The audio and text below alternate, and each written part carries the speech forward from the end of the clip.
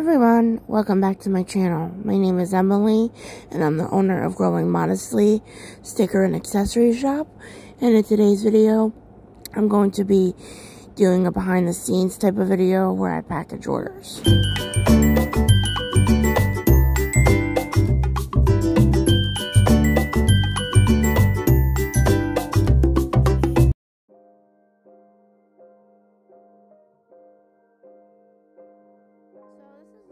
One of those videos where I package orders, I guess. I've never done this before. So, yeah, I was late at night during this week and I had to get orders out. And you see me here punching the vellums, using the Happy Planner disc bound punch. This is not the best punch. It definitely struggles sometimes with the vellums because the vellum is so thick. I can only do one at a time, so I have to be careful if I even try to do more than one at a time, which I usually don't. I definitely need to invest in a better punch for disc bound planners. I've been thinking about getting the Arc, I think it's Arch or Arc punch. I think Staples sells it, but yeah. And I also need to get a better punch for the A5 through A7 sizes I sell. It's kind of hard to like measure where it's supposed to go. And I'm always like scared that it's not going to line up, but it does line up. I just have to take my time with it. But yeah, I'm going through the vellums right now for orders, punching them. And then I will go through and check to see if everything's there, make sure the quality is good of every sticker or the vellum, etc. But yeah.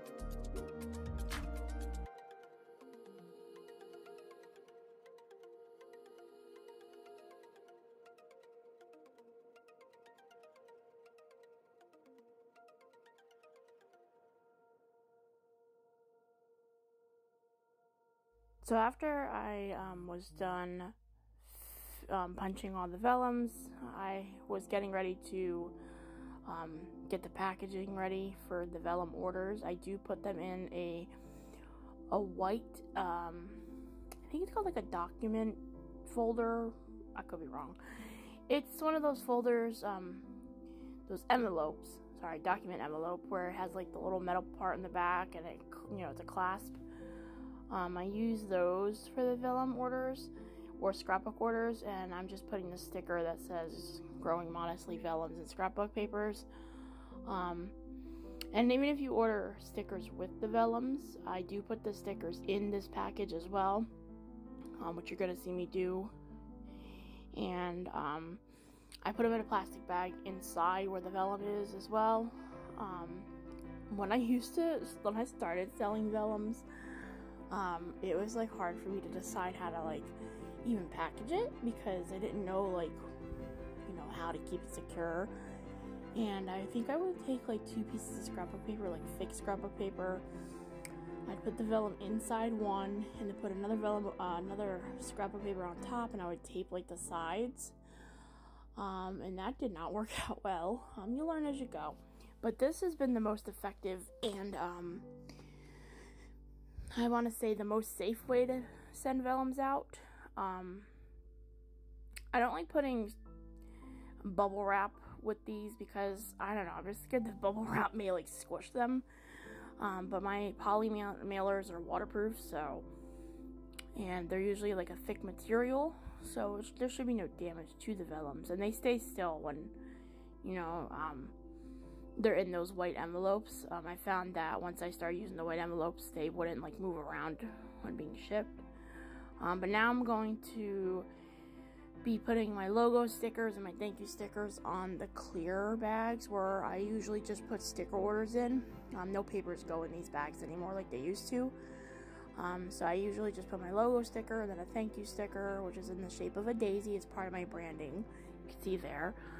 I think I had a total of 7 or maybe 8 just sticker orders, and then I think like maybe the same amount of vellum orders. But yeah, I need to start doing this ahead of time because this is really time consuming when you're trying to package orders, and being that I work a part-time job and I babysit and I do this business, it's kind of hard to manage my time, I guess. I need to really focus on that. But yeah, so I noticed that with this relaunch, my orders have been getting out a lot faster than before. I've been really, you know, trying to get orders done when I'm either off or when I get off of work from that day.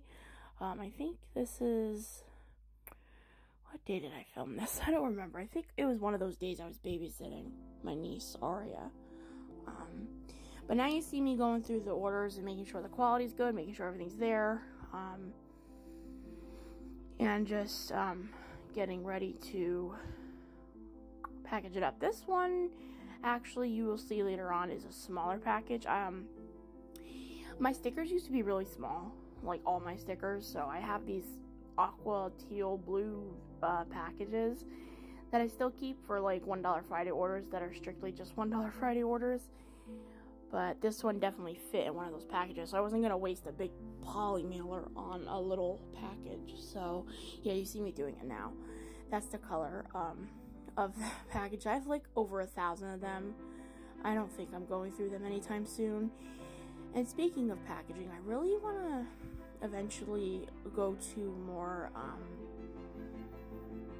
non-wasteful packaging, so like plastic. I want to get rid of that eventually. I know it does cost a lot to switch to all that, but I really do want to go to that, and a better quality packaging. I like the quality of my packaging now, but like I'm thinking about switching my poly mailers again. I just recently switched them to like a lighter purple. You'll see that right there. That color goes with my branding more than the dark one anymore. But I want to see if I can get poly mailers customized to my branding, so like with my daisies on it and my logo. But we will see. A lot of that stuff costs a lot of money, and I'm a small shop right now still, so yeah, I'm gonna do what works for right now. But yeah, I use, the size of these poly mailers are 10 by 13. My sticker sheet sizes are 6.5 by 9.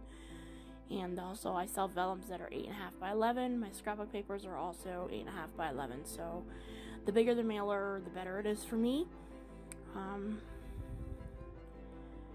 Yeah, but you see me packaging the orders, and these are just the sticker orders, and then I will move on to the vellum orders after this.